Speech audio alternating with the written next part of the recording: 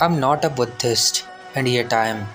If China or Japan or Ceylon follow the teachings of the great master, India worships him as a god. You have just now heard that I am going to criticize Buddhism. Our views about Buddha are that he was not understood properly by his disciples. The relation between Hinduism, by Hinduism I mean the religion of Vedas, and what is called Buddhism at the present day is nearly the same as between Judaism and Christianity. Jesus Christ was a Jew and Shakyamuni was a Hindu. The Jews rejected Jesus Christ and the Hindus have accepted Shakyamuni as God and worship him. But the real difference that we Hindus want to show between modern Buddhism and what we should understand as the teachings of Lord Buddha lies principally in this. Shakyamuni came to preach nothing new. It was his own followers who didn't realize the import of his teachings. Again, I repeat, Shakyamuni came not to destroy, but he was the fulfillment. The religion of Hindus is divided into two parts, the ceremonial and the spiritual.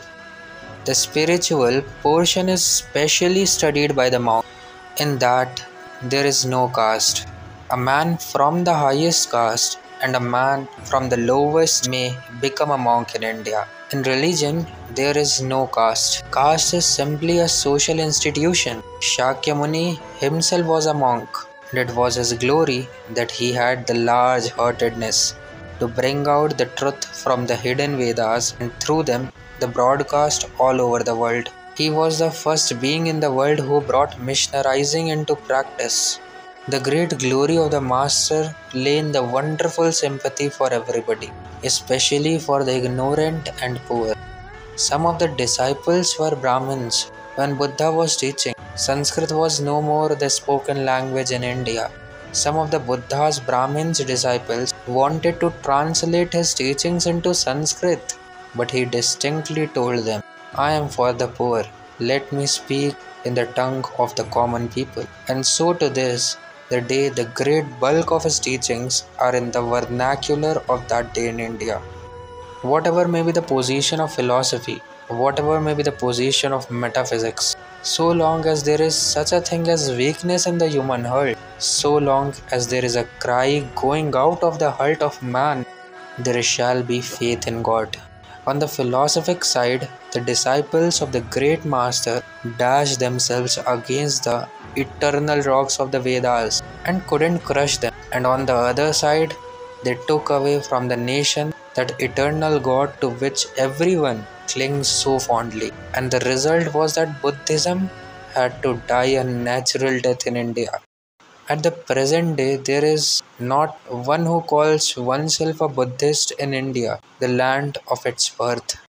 But at the same time, Brahmanism lost something, that reforming zeal, that wonderful sympathy and charity for everybody. A Greek historian who wrote about India of that time was led to say that no Hindu was known to tell an untruth. Hinduism can't live without Buddhism, nor Buddhism without Hinduism. Then realize what the separation has shown to us, that the Buddhist can't stand without the brain and philosophy of the Brahmins, nor the Brahmin without the heart of the Buddhist. This separation between the Buddhist and the Brahmins is the cause of the downfall of India. That is why India has been the slave of conquerors for the last 1,000 years. Let us then join the wonderful intellect of the Brahmins with the heart, the noble soul, the wonderful humanizing power of the great master.